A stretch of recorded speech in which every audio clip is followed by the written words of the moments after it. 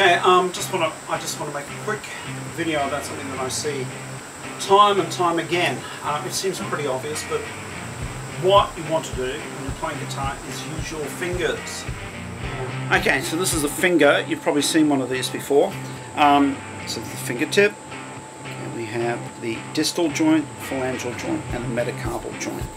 And if I measure using metric from the knuckle to the fingertip, it's 10 centimeters. And I want to use that full finger when I'm playing guitar.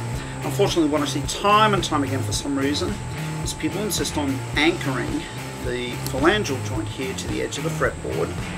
That means that they have about 5 centimeters worth of finger to use. So they're impeding themselves, their reach by 50%, and you might think that's normal, and that might help your guitar playing, but why don't you try running around for an hour on your knees and see if that helps you get about. It's the equivalent of what you're doing here.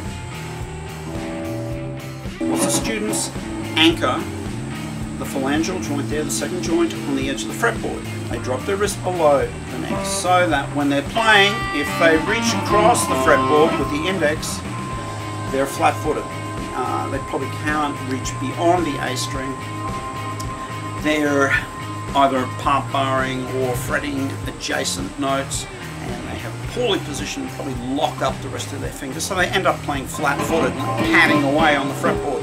What we want to do is simply hang the guitar off the thumb, bring the wrist forward so that the knuckle and metacarpal joint sits roughly parallel to the edge of the fretboard. Square your fingers up so they describe a line up any string that you might be playing, and get up on the fingertips.